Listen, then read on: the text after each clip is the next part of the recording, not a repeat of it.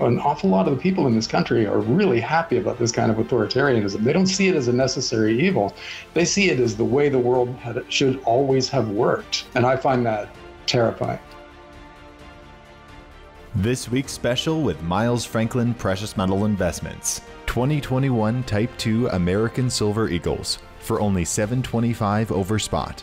Call us at 1-888-81-LIBERTY. That's 1-888-815-4237.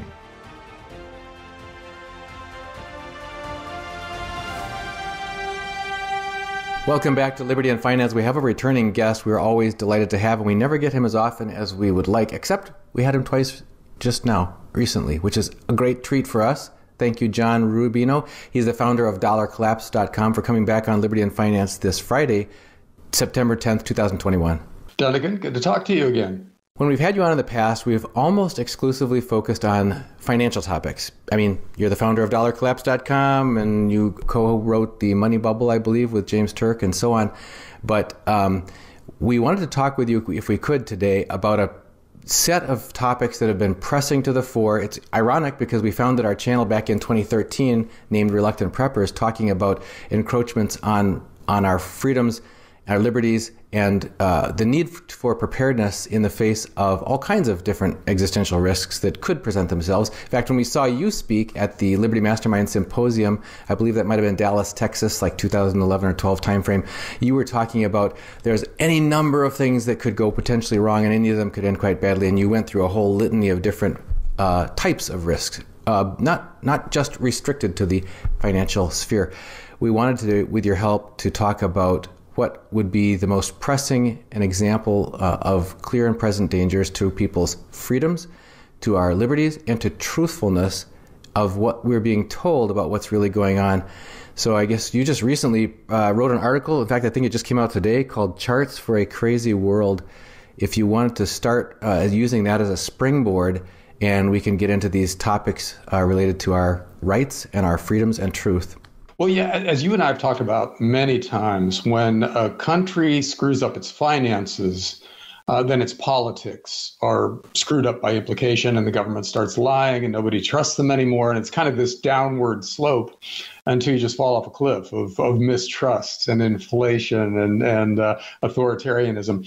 And we are headed that way fast lately. It's been kind of a creeping process. I have a series on Dollar Collapse called Creeping Fascism.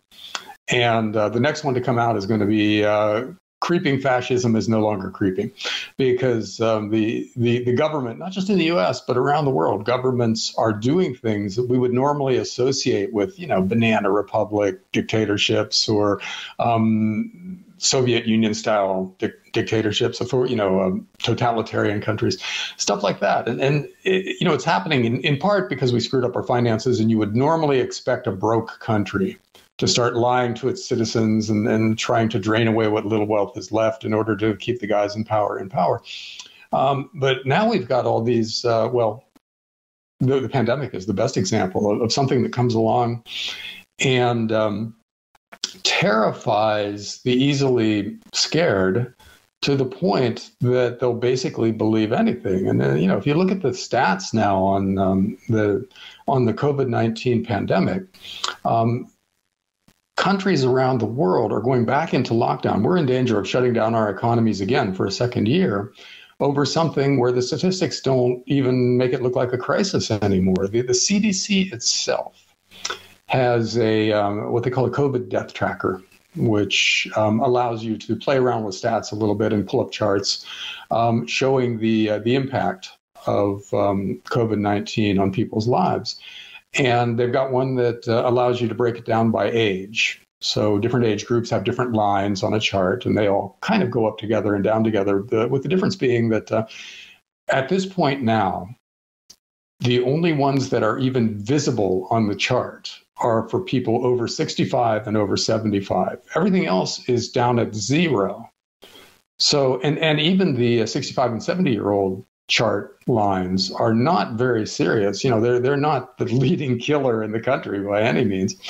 And yet we're going to force pretty much everybody who works for the government or for a government contractor to get a vaccination, whether they want to or not, whether they trust big pharma to be doing this in an honest way, and whether they're willing to overlook all the side effects of the vaccines themselves.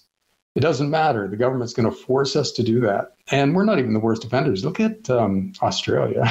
If you want to see a portrait of a formerly free country descending into authoritarian chaos. And Australia is not alone. A lot of other countries are doing things almost as crazy. Yeah, let me just interject at that moment. Australian economist John Adams has been on our show as a regular approximately once a month. We have not been able to schedule an interview with him at this time, even though what you're saying is happening there and it's so severe, because in order for us to do tapings with him, he needs to travel to Sydney. He's under basically house arrest because not because of any, he's never gotten a positive COVID test or anything. It's because somebody reported that he was a near contact or something like that, and therefore he was told that because of contact tracing, he was officially under stay-at-home orders, and he had been visited at his residence by members of the police force just to make sure that he and his family are obeying and staying at home. So he's under house arrest and lockdown just because he got a phone call from the Ministry of Health of New South Wales saying you have to be. So he can't travel to where we do interviews from his residence. So that's why we haven't had him on talking about the situation on the ground, but we'll as soon as he can get out of his house. But that's an example of it. We can't talk about the lockdown because he's locked down. Okay, well, two things about that. One is that if he's reasonably young and healthy, it's probably more dangerous for him to drive to Sydney in city traffic than it is to run around unvaccinated and unmasked in Sydney. It's just the risk, the potential for harm for different things in life are so skewed now in our perception that it's just amazing the risks that we'll put up with versus the ones that we're willing to endure lockdowns over. Australia was one of the freest countries in the world very recently. And now the president, or whatever the guy in charge of Australia is called, the premier or the president, is talking about a two-tier economy that where the real economy is run by vaccinated people, for vaccinated people, and the unvaxxed are locked out of it. That's his word, locked out. So they're creating basically a two-tiered society now with haves and have-nots in terms of basic freedoms. There's no longer, they don't have a constitution that gives them a Bill of Rights the way the U.S. does. Not that it's doing us all that much good here to have it written down. So they're not actually violating any kind of hard and fast rule in Australia, but they are depriving people of what we would consider to be basic human rights over a medical procedure, which is generally supposed to be private in the first place. So it's an invasion of privacy and it's a abrogation of basic rights. And, they're getting away with it because they've been able to scare, let's say, 51% of the people, enough people to stay in power. And because they're able to stay in power doing what they're doing, they're going to continue to do it. It's very scary. Now, okay, here's the optimistic twist on this, though. For instance, in the U.S., there are a lot of people who are rebelling against this, and they tend to be concentrated in states with Republican governors.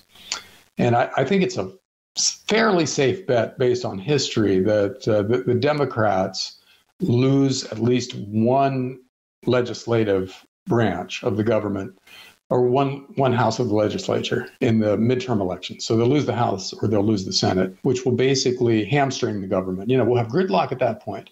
And then 2 years later, there's a pretty good chance that Florida's governor, Ron DeSantis, ends up being president just because right now he seems to be a smart, decisive guy who's doing what an awful lot of people wish their own governors would do.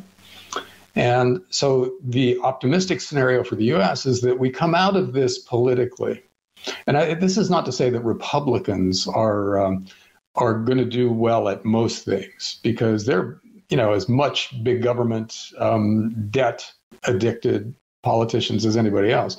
But I think they will probably scale back some of the true craziness of the COVID thing here so that we'll look back on this year as being as bad as it gets. And that we will have turned the corner in a year and a half and maybe be, out in the clear in a couple of years. We'll just look back on this as an aberration. I think that's the optimistic scenario, but I think it's politically possible going forward. Let's hold on to that thought just for a moment, because that whole optimistic scenario, and I don't mind having optimistic scenarios, I really don't, is based on the premise of election results. Why should we have confidence that any election results going forward are going to reflect the will of the people? That is actually a really good question, and it's a very big deal now because, see, we have to remember that the two major parties have always stolen votes in various ways. Go back and read a biography of LBJ, and a big part of his early career was based on really blatant election manipulation. That was the Democrats, although a lot of those guys are Republicans now. And then the Republicans do their vote stealing via minimizing the vote. They'll try to keep people away from the polls who tend to vote Democrat. So we've always had kind of a battle between different methods of cheating in our elections. And the Democrats seem to have ramped it up to a new level lately. And the question becomes, can they continue to get away with it, with all the public observation that is on them now? And if they can't, then it goes back to the lower level of cheating that we were kind of used to for all these years. And or will the Republicans step up their cheating? So we're in banana republic territory. I will grant you that, where sometimes the winner of the election is the one that cheated most effectively. And we can't put anything past anybody right now. But to the extent that votes still matter, and they do to an extent, I mean, we're all going to go out and vote. And hopefully most of our votes are counted. I think history says that we get a divided government after the midterm elections, and that there's a good chance, with the number of people who, as annoyed as they are, that we get a regime change here via the electoral process. Now, you're right, it could be stolen, but it's going to be a lot harder to do this time around just because we're all watching. I think a lot of people got caught off guard last time around because they were expecting the normal amount of cheating, and they got a lot more. So next time around, it'll be harder, especially with some states, at least, passing election integrity laws with things like voter ID and stuff like that, that will make it somewhat harder to cheat than it has been. But yeah, Okay, you brought up voter ID. What do you make, as back in the idea of liberty, freedom, truth, of the cognitive dissonance that gets going on in my mind of pressures for or against voter ID, calling it in one case a renewal of Jim Crow and a racist, a regressive policy, that sort of thing, versus saying in the same breath, the same people saying, you've got to have vaccine passports to function in society. Otherwise, you're part of this class, this underclass of the unvaxxed, which are the real problem in society. Yeah, whoever you talk to is basically talking their book politically. In other words, they're for what gets them more votes, and they're against what loses votes. So there's very little moral consistency in our world today. So yeah, the Democrats hate voter ID laws because it stops, for instance, undocumented immigrants from being able to vote. And the Republicans like it, not necessarily because they're all about integrity, but because it limits the number of voters who would be voting against the Republicans in any event. The overriding theme here is that we are becoming an authoritarian country in a lot of ways. And I think the whole vaccine passport thing is just astounding, that we're going to have to carry our medical records around with us to show to the authorities if we want to eat in a restaurant is shocking and amazing. And it's not in any way the same thing as showing your driver's license to vote. Those are two completely different things. But like you said, they kind of get lumped together in the argument.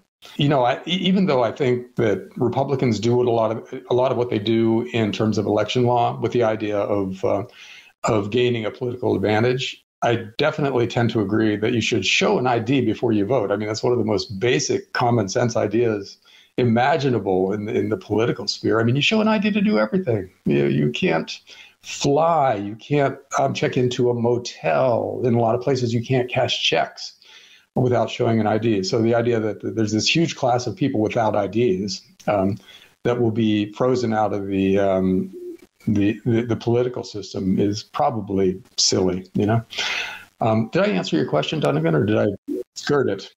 I think so. What I was looking at was this apparent contradiction. I'm not equivalencing those two things. I'm just saying it seems that if the moral high ground that's being claimed by those resisting voter IDs is that you shouldn't be regressively constricting people's ability to do things based on an ID, but in the same breath say, but you should have an ID to be able to go to grocery shopping or go to church or go to anything else. Well, yeah, but the point is that there really isn't an actual moral high ground in a lot of cases here. It's basically political advantage. So these guys they're lawyering the system. Well, a lot of people are picking up on that. It's not being missed on the ordinary common sense folks. I interrupted you a long time ago. You were on your way to wrapping up this optimistic case saying we may have a regime change coming, and that was part of your overall response to what's going on with the manipulation of the people and the lack of truthfulness. If you can proceed where I interrupted.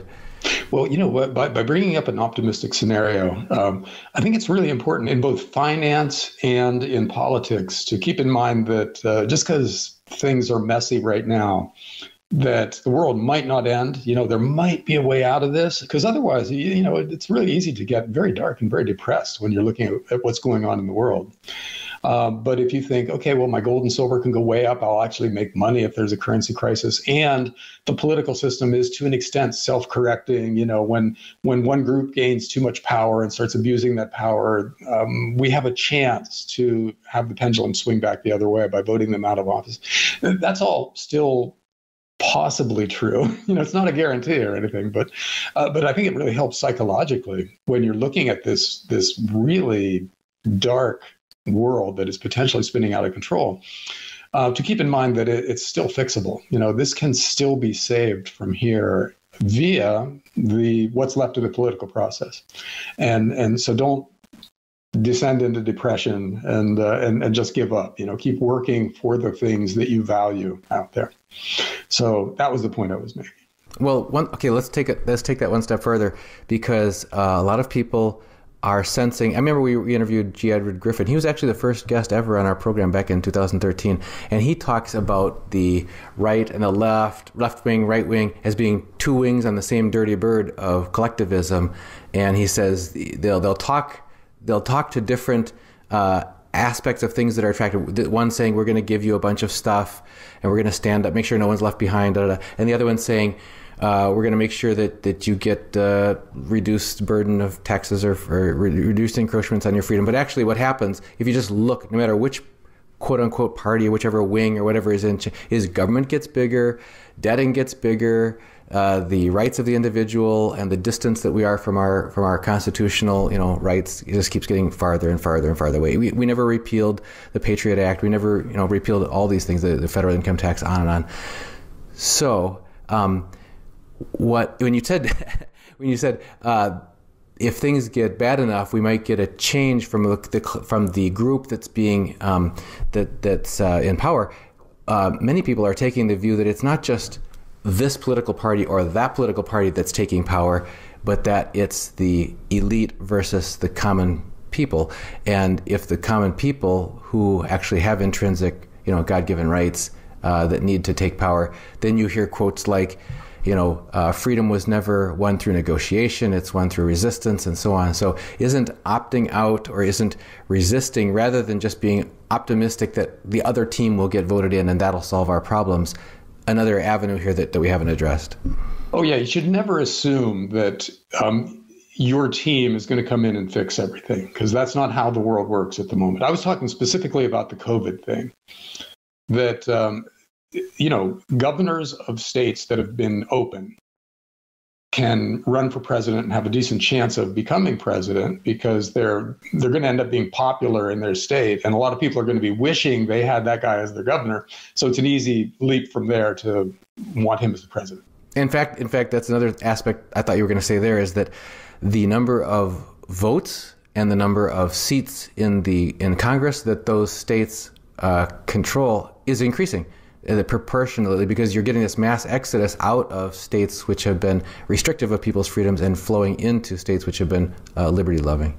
Now, we have to see what that process looks like, though, because if a bunch of Californians move to Texas but vote like Californians, then Texas having an extra congressional seat doesn't necessarily buy that side, the conservative side of the political spectrum much.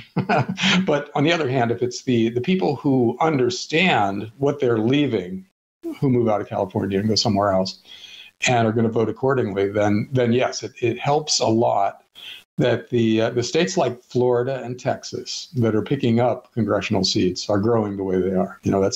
That's definitely a positive for certain aspects of the freedom agenda, not the whole thing. Because like you said, the Republicans and Democrats are both part of one big organization that has as its main goal the accumulation of power. We basically have an aristocracy right now.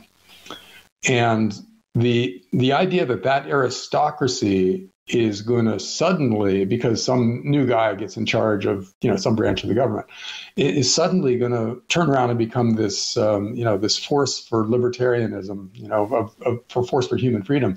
That's unlikely. It's going to happen in a much messier way. I suspect we get a gigantic collapse, and in the chaos of that collapse, we have a conversation about what we want to rebuild from the rubble, and then we have an argument between the different visions, and then there's a chance that that the people that you and I, Dunnigan, would consider the most fit to rule, the people who are in favor of individual freedom and limited government and sound money, there's a chance that they win. But the process of getting from here to there is going to be incredibly messy, and it really hasn't even started yet. As long as the government can create money out of thin air, it can elevate this system for at least a while longer. In other words, it can fool us into thinking that everything's okay. Eventually, that blows up on them because you cannot take on more and more debt year after year after year. You can't have exponential growth in a finite system, basically. I interrupted you way back in the beginning, and I think you were on your way to talking about this article that you wrote, which also addresses truth. And you just mentioned about dishonest money and how that can be used to float a system. So how is dishonest narrative also used to float a system? And then how are we experiencing that today that's provable? Okay, well, on the finance side, we're creating unlimited amounts of money, basically, and dumping it into the system. And we're generating, by doing that, some headline numbers that are actually pretty good. We've got GDP growth of 3-ish%, which is kind of normal. And inflation is up some, but you can make the case that that's because the economy is growing quickly and everything. And lots of other headline indicators, like unemployment, which is 5%, according to the government's main indicator. Those look like good numbers. But under the surface, when you look at what you have to pay in terms of newly created debt and money creation to get those headline numbers, things are actually deteriorating very quickly. But they're kind of lying to us about it, so we don't see that. But if you look at any sector in the U.S., consumers or small businesses or students or whatever, they are all taking on more and more debt year after year after year, and it's become unsustainable in most cases. So we're building a society that's primed for a collapse on the financial side, while the government is telling us these numbers look great. We're actually a pretty healthy country. And I think people are starting to get that. Now that inflation is picking up, people are starting to realize in their own lives, their own lived experience, that things aren't as good as they're being told, because the price of everything they're trying to buy is going through the roof. If you're trying to buy a car right now, things aren't right. Or if you're trying to build a house and the cost of every appliance, and we're putting in a chain link fence at our house. And the price of iron ore has tripled in the last year or two, which means the price of steel for a fence is way up. So we're experiencing inflation firsthand, and that changes your perception of the world. So that is starting to happen. Now, on the political side, obviously, the COVID thing is just shocking to a lot of people, that we've taken this thing that is, it's serious. It should be dealt with in a serious way, but we've turned it into this national crisis that's dividing us basically along similar lines as during the Trump presidency. You know, it's basically the same people. The pro-vax guys were the anti-Trumpers, and the anti-vax guys were the ones who were pro-Trump. And so somehow we've maintained this political division, which seemed like an aberration for another few years. And the people who are being disadvantaged by the whole COVID thing are getting more and more frustrated, it seems. I mean, that's my sense is that people are getting angrier and angrier and more willing to start with, just refusing orders and then moving on from there. You know, to go back to Australia, they're having these street battles between middle-aged people who you would not normally see protesting violently, and the police who are wading in with clubs and tear gas and stuff over vaccine passports and virus lockdowns. There's no reason why that won't end up happening here if this continues. So, you know, I wouldn't call this in any way a good thing, the whole pandemic lockdown thing, but one small bright light there is that it's illustrating to a lot of people that they're being lied to kind of across the board, and the pandemic thing is what has forced them to take a good hard look at what kind of a government we have now, what kind of a people we've become, and maybe that clarity is going to lead to some positive things. We have to hope.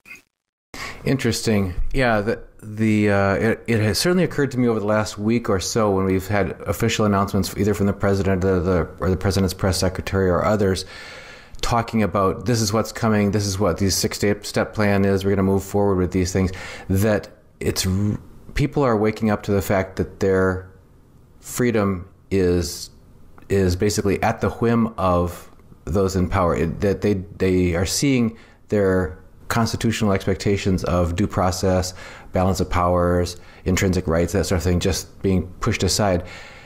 That's causing, I believe, what Jim Rawls refers to as the era of betrayed trust, because people have placed their trust, as you point out, not just in the political process and in their government itself and their leaders and that sort of thing, in many, many, many aspects of our lives. And if they think, wait a minute, if you've betrayed my trust in this area, where else have you betrayed my trust? And so you're saying, if I'm hearing you correctly, that awakening on people's parts may be a healthy thing if we've been sleepwalking for some time.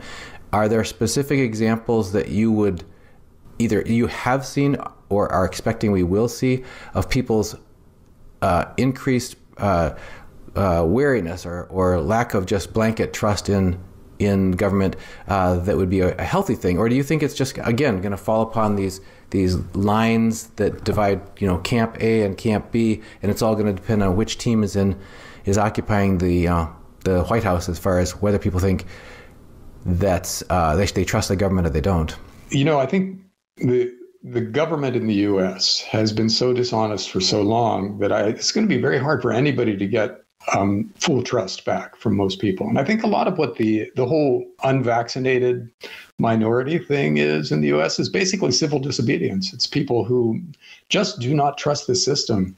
And so they're not going to do this thing they're being ordered to do. It's not any kind of deep knowledge about how vaccines work or the specific mathematical risks of getting vaccinated. They're just not willing to trust the guys in charge. And, there's a concept of the trust horizon that comes into play here, which is basically the scope of the people and institutions that you as an individual are willing to trust. In good times, when the country feels well run, you tend to trust the big systems that are far away, the Federal Reserve and the Treasury Department and the military and Congress. You think they're all doing a pretty good job, and you're willing to take your cues from them and kind of allow them to take care of you in a lot of ways. But when they start screwing up and lying, as they have been for at least 20 years and probably a lot longer, you stop trusting those big systems. And maybe you trust the governor of your state for a while, or the state legislature, or the institutions of your state. And when they start messing up, the way a lot of states are, your trust horizon moves back to your community, and then from there to your family. So then we become very tribal when that's happening. You just don't want to trust that many people. And you only trust the people you can see, look in the eye, shake hands with, and whose families. That's a really dysfunctional way to be for a country. But it's what happens when governments screw up on the scale that ours are screwing up, So we're seeing that happen where people who used to think that J.P. Morgan Chase was basically okay, and the Federal Reserve was looking out for us. Well, now they don't think that at all. They're all the way back to buying their food at the farmers market and spending most of their time with their friends and family. And it's hard to get back to what we would consider to be a normal modern system after that level of loss of trust. So, I don't know how it happens from here to there. It's going to take a lot of really honest people running the political system for quite a while before trust comes back. And in the meantime, again, to look on the bright side of this, we start living like we should have all along, because we should have always been focused on our family and our community and not expecting these big distant systems to take care of us. So, if this process has led someone to go out and buy some farmland and learn how to grow food on it and how to integrate themselves into their community by volunteering or whatever, then it's a really good thing. Then we end up healthier for all that. But it still is very hard to get back to what we would consider a modern globalized economy. That might not happen in our lifetimes. This whole idea of quote unquote getting back to normal has been just nagging at me for quite some time, for a couple different reasons. One gets back to the honesty, dishonesty discussion we were having before, because from on high, we're being told, if only you will surrender, forget about this particular constitutional right, constitutionally protected natural right that you have, and just comply with this emergency situation, then we can get back to normal. And then we reserve the right to redefine what complying means. People who said, if only people would wear masks or get vaccinated, then we can get back to normal. Then what they redefined, wearing masks meant double masking, or vaccinated. Now Israel has officially redefined fully vaccinated. Instead of 2 vaccines, now it's 3 vaccines. So it reminds me of when head of the Federal Reserve was recently asked, would they be able to honor Social Security payments in the future? The answer was, we'll certainly honor the terms of what people are expecting, but the value of those funds in which they're paid, we're not going to guarantee that. So the idea of moving the goalpost, saying, if only you comply, everything will get back to normal. Well, for one thing, that's abnormal, because you shouldn't have to do something abnormal in order to be treated normally. That's the definition of, I guess, it's not normal. But we're being told that's the new normal, is that you get your freedom, your intrinsic rights, not taken away from you as long as you do whatever we tell you to do. And we're going to change the definition of that. So that's one. But the other is, you talked about that fear narrative that's used to then voluntarily evoke compliance from the part of people. And there's a saying that I heard more than once recently, that you think you're going to comply because things will get back to normal, but things will never get back to normal because you complied.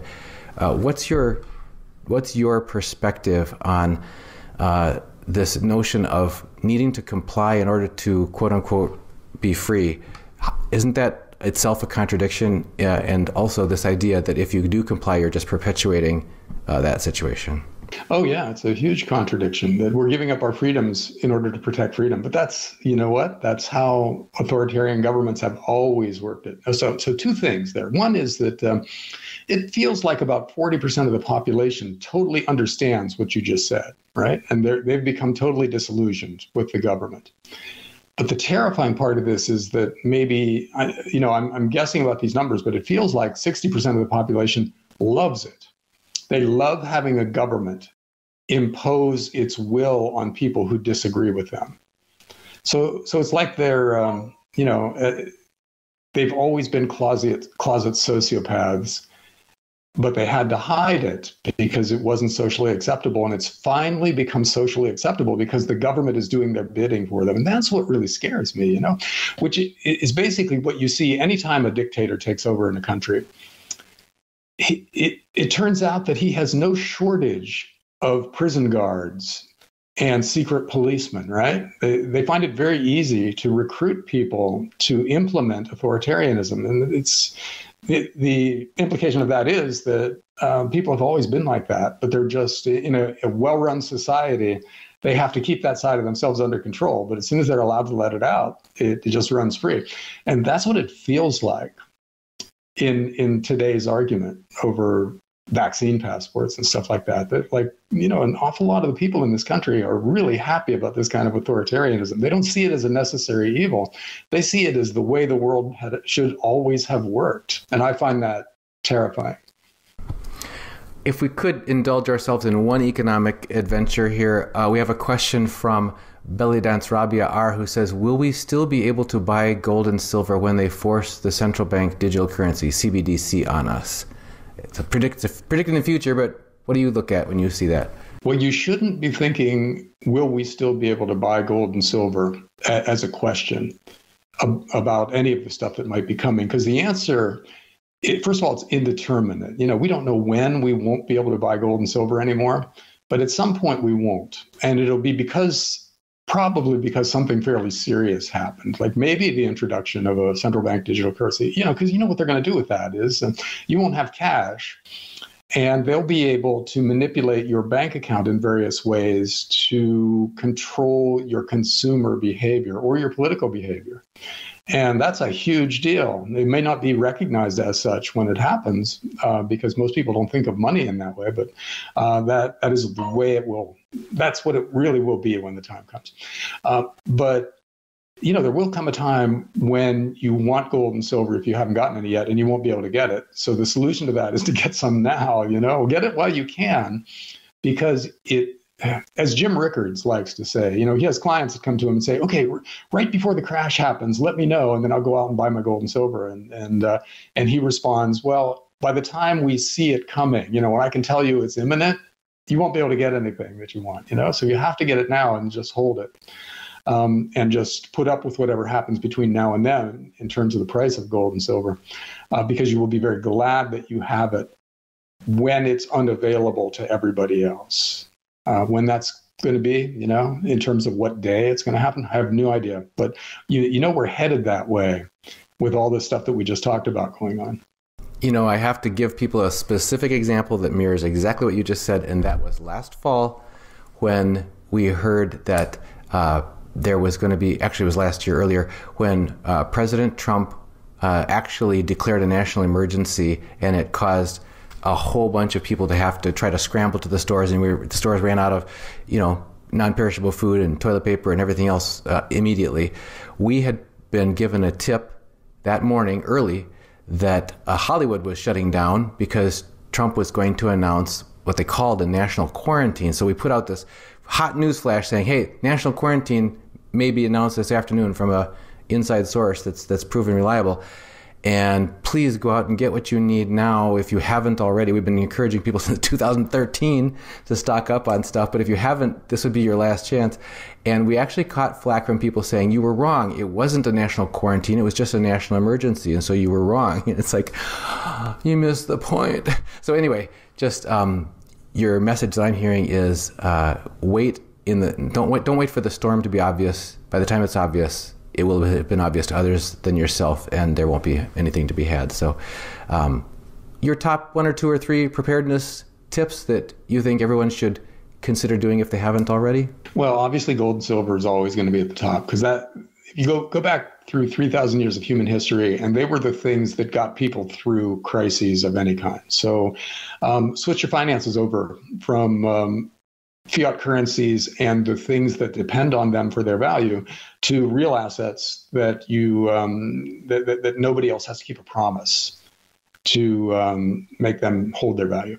And then, look at the other aspects of your life in terms of how you're going to get by if you really can't trust the big systems anymore. So if you, if you've got a little garden space and you can grow part of your own food, that's a big deal right there, because we've seen what happened in, as you were saying, when there were shortages of a lot of stuff back in 2020, you couldn't just go out and buy what you wanted anymore. Well, that's liable to be a kind of sort of new normal for a while as supply chains stay screwed up.